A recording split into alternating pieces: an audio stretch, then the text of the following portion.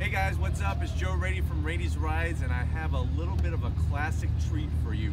I am standing in front of this 1967 Chevrolet Corvette StingRay. Now, back in the 60s, that's where really Chevrolet and Corvette was getting their stride with high performance. Remember, back in 1953, it only had a straight 6. We're only talking about 160 horsepower.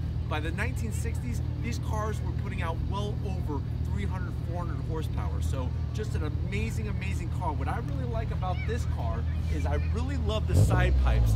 That's a feature that you just don't see anymore. And it was an extra option. So not all 67 Corvette StingRays came with the side pipes. This car is featured in what's known as Sebring Silver. The reason why they called Sebring Silver is, guess what?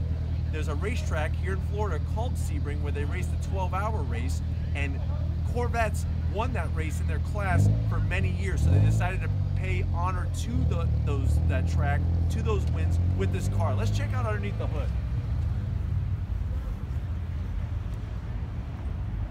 If you look, we're looking at a 327. Now, you had lots of different engine options back in the 60s. They ranged from the 327, 427, 350. This one is a nice balance for the street. You know, when you're running a 427, a lot of people don't realize there's a lot of heat. There's a lot of, it's not the same type of drivability. This is something that you could drive on a regular basis. And what I like about this car is it's not a trailer queen.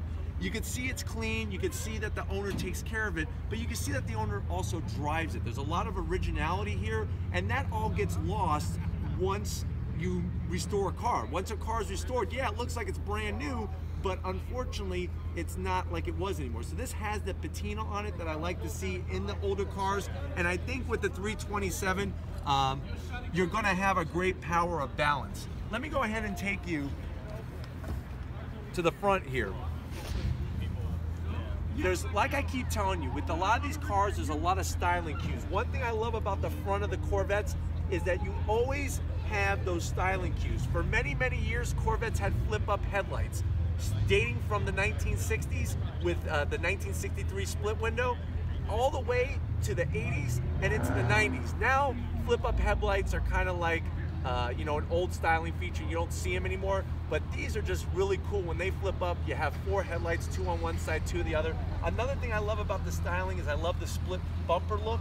That was something that really cleaned up the look of the car, and you can see why they called this car a StingRay. It has that StingRay shape to it, like the animal.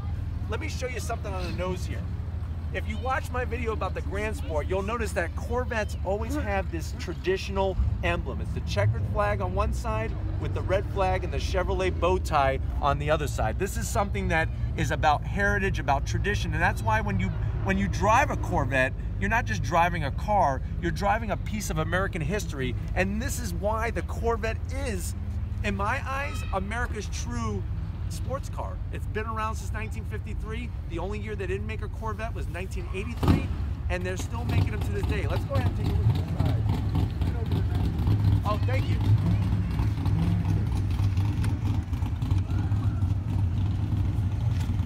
The owner was nice enough to let me show you the inside. You can see here, these are styling cues you just don't get on your 2018 Corvette. We have this beautiful teak wood steering wheel.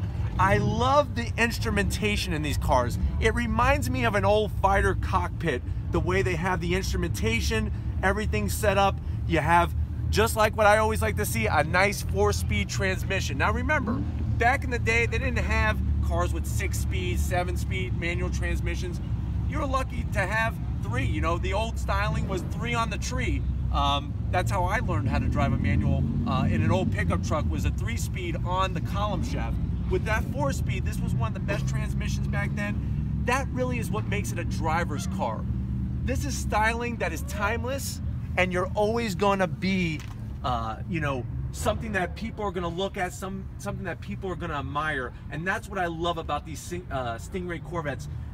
This generation, I think, is probably one of the most favored of all the generations, even more so than the C1 and C2. So come around to the back here. There's that wonderful Corvette emblem. Underneath the fuel door, we have the split bumper, and just like I've been telling you, see the round taillights. That's something, like I said, that a lot of Corvette fans did not like about the 2014 StingRay when it came out was because they went with a little bit more squarish taillight.